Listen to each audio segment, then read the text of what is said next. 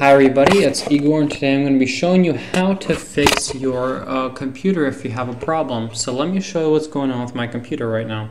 So I have my computer here, HP ProBook 6455B, and the problem was that I was turning the computer on one time, turned on, and I waited a few seconds, past the BIOS boot settings, and then it says non-system disk or disk error. Replace and strike any key when ready.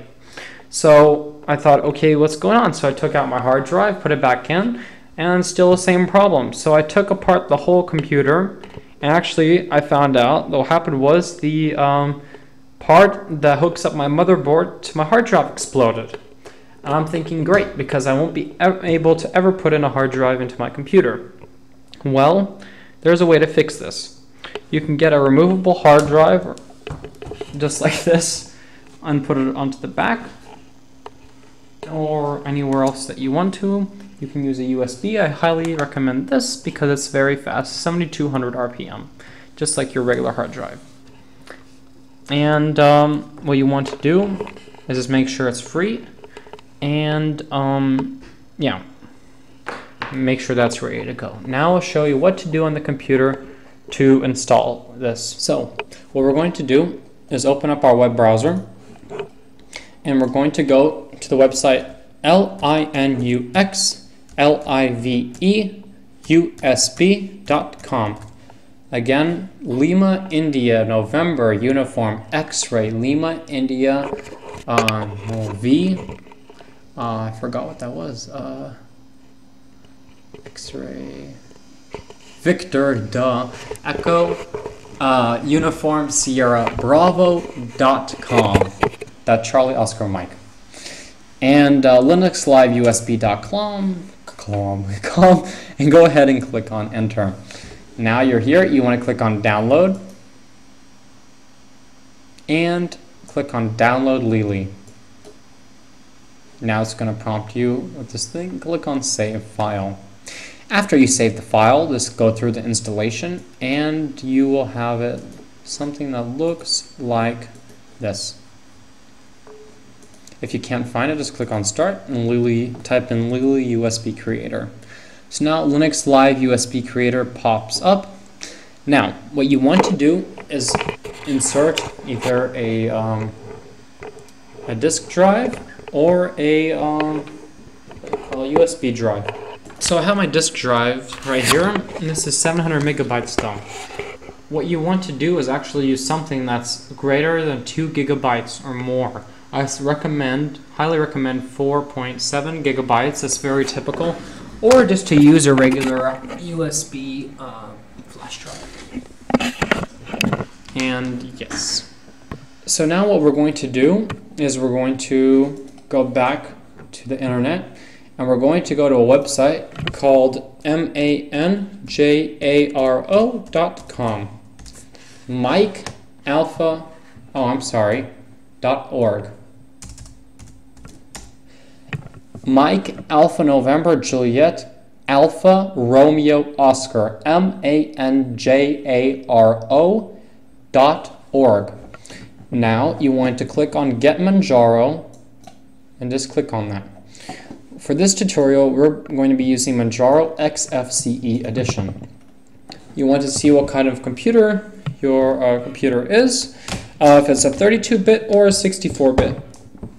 Almost every processor is capable of supporting 32 or 64-bit, but you need to know what it is, otherwise it might not work, and it probably won't work. So what I'm going to do is click on 64-bit, since I know my laptop is 64-bit. The way you can see if it's 32 or 64-bit, if it is running, is to go to Start and Control Panel, System and Security, System, and it will tell you where. I forgot. There, okay, I'm sorry. I say system type, and this says 32. So if you want to install it on a computer that already does work, such as this, 32. If you have 2 gigabytes of RAM or less, that's a good indicator. It's probably going to be 32-bit, unless it's a laptop. If it's a regular desktop and it is 2 gigabytes or less, it is most definitely going to be 32-bit. The way you can see what your RAM is to take the computer, open up your computer, open up the RAM, and see what it is. If it says 512 megabytes, 256 megabytes, or anything like that, or even 128, and you only have 2, possibly even 4, then yeah, it's going to be 32-bit. So for my laptop is 64-bit. I'm going to click on that.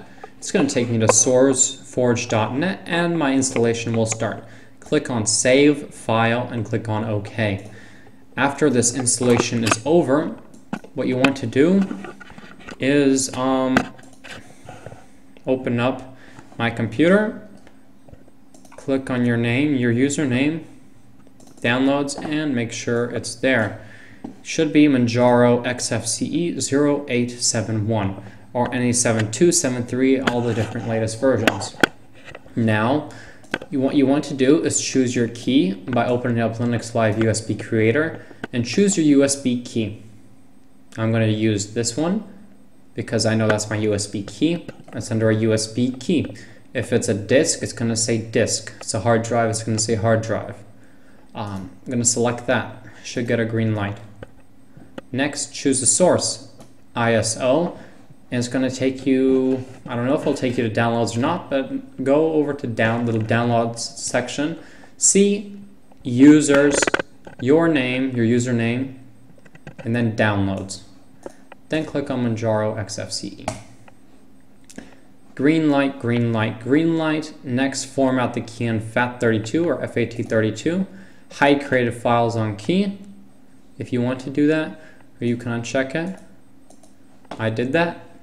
That's why if you go to my drive and you open it, there's nothing there. But if I click on properties, it tells me I have 1.22 gigabytes used. So you can see 1.22 gigabytes, the ISO. So yeah, now just click on the lightning icon. After that's done, I'm gonna pause my video and yeah. So I got a success thing, and you should have a tab come up on your web browser like this, saying that it was it worked. So whatever you do is make sure you don't unplug your media before you or during while that's going on. If you did, you broke your media. There's one way to fix it. If this doesn't work, then I'm sorry, but it's not going to work. By the way, in this video, I'm not liable for anything that you do. Click on Start, System, Control Panel, System and Security. This is if you broke it or you ejected it. Click on Administrator, Computer Administrator, Allow, Datenspeicher, and then click on the snap, and it's going to open up this. Now, you have all these different things, and it's quite easy. If it's a DVD, it's going to tell you it's a DVD right here. If it is a USB, I'm going to look for it and find it. There it is, because my USB is 16 gigabytes. That's the closest to 16. I know my USB is not 290 or 7,81. It will be a FAT32 since you selected that. Hopefully you did. Now if it's not working, what you're going to want to do is click on this and press delete. Press the delete button on your keyboard. If it prompts you for anything, click on OK. After that, you want to click on it. Click on make a new partition. Click next. Specify the letter for it, whichever you want the letter of the drive to be. Click on next. After that, have a reformat. They're going to have two click on buttons, one at the top and one in the middle. Click on the one in the middle. Click on what you want it to be named, what type you want it to be. Type in the name, then click fast format. Click on next and wait. Do not eject it again, otherwise it'll be broken forever. After that, just take it, after the thing's complete, just take it out and then plug it back in. It will say complete, so don't do anything. And yeah, now what we're going to do is open this thing up, make sure it works, which it does, and now comes the fun part. Hello. So now I'm going to take out my USB drive, just like that. Here it is. I'm going to plug it into where I want it to be. I can plug it in here. And after that, I can plug in my plug in your removable drive now, or your disk, whichever one. You want to click on power button, and you want to keep clicking on whichever button to access your BIOS. In my case, it'll be F10. Now plug in your mouse. My mouse is also broken. I accidentally managed to break it while taking my computer apart. Click on System Configuration, Boot Options, and UEFI Boot Mode.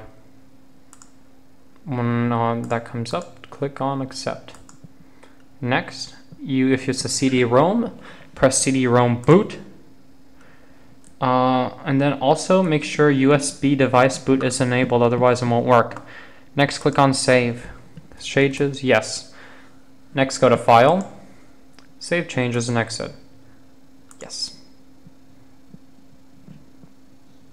Now it's going to boot up, just like this, and click on Boot Manjaro Linux times 8664 UEFI USB default from Linux Live, or the times 8664 might be different. Might be times 8632. It's a 32-bit system, and now I'm going to pause the video until it boots up. This is typical if you see all this stuff. That's regular Linux boot up. So here it is, and it just booted up. You're going to get a welcome screen. Do not close it. It's going to say Install Manjaro. So I'm going to click on Install. Now, it will take probably a few seconds to open up. And there it goes, and just click on your language. Mine is English. Click on Forward. Select Time Zone. I'm going to select my time zone. Click on Forward. Next, just make sure whichever keyboard layout you want. Have English. Forward. Type in my name. Igor. Oh, you're not going to be able to see my password. I'm sorry, but that is not going to be covered in this tutorial. Hostname, Igor. Okay. Oops, I'm sorry. Next, I want to select where it wants to be booted from. I know my hard drive is SDB, excuse me. If you don't know, just click on any one, and it will open up. SDB1. Okay, so you want to click on Edit Partitions. Now it's going to be quite simple. You are going to select your device. Up here, SDA is going to be my USB, SDB is the other one. So now you want to run and install it off STB, or vice versa, whatever it says. So now you're going to delete the different partitions. Every single partition you have, just click on right-click and press delete.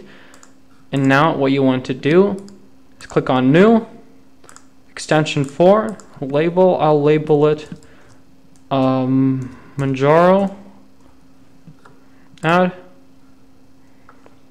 And now you want to assign a home directory. If you want to do that, I don't. I'll leave it like this. I'm going to click on Edit and Apply All Operations. Click on Apply. Now I'm going to pause the video again. Okay, make this quick. Click on Close. Click on Close. Press Refresh. Now I have this operating system and assign to / forward. Install grub on STB. Forward. And install. And that's it. So after this install is finished, leave it alone for now. It will take some time. And after it is finished, just reboot your computer. Well, turn off your computer. Take out the USB or CD drive and boot it back up. And there you go. There you have Manjaro Linux.